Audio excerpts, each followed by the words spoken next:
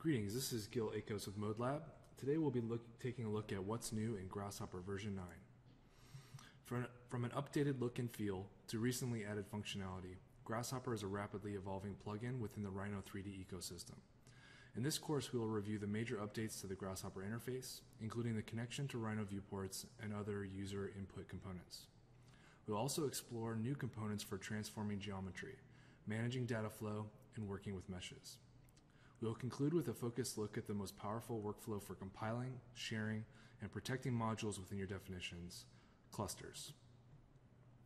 So the course topics that we're going to track through today are the new interface features, more ways that you can input in Grasshopper version 9, how we can go about managing and manipulating data within this version of Grasshopper.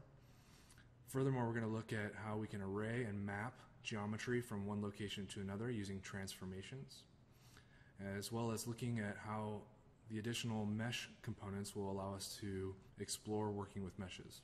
And then lastly, we're going to build and save our own clusters. So just as a recap of Grasshopper, where it is and where it started and where it's going, Grasshopper by definition is a node-based algorithm editor. It is integrated with Rhino's 3D modeling tools to allow users to maintain history across modeling actions. So when we say point A and point B will be connected via a line, this is the kind of diagram we draw in order to define that set of history elements across the modeling actions. As a reminder, Grasshopper is linked to Rhino, and since version I believe is 9.14, Grasshopper is now only working with Rhino 5, or it's only supported with Rhino 5. You can look back at getting installs for older versions through the Grasshopper forum, which is what we see here on the right.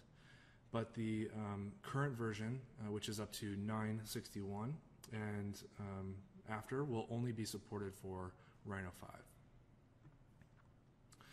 Largely, the Grasshopper interface has stayed the same for a while now in terms of the basic elements, which we can see here, the main menu bar, the file browser control over here on the right, and the main canvas, as well as where the objects, components, and parameters are stored within it.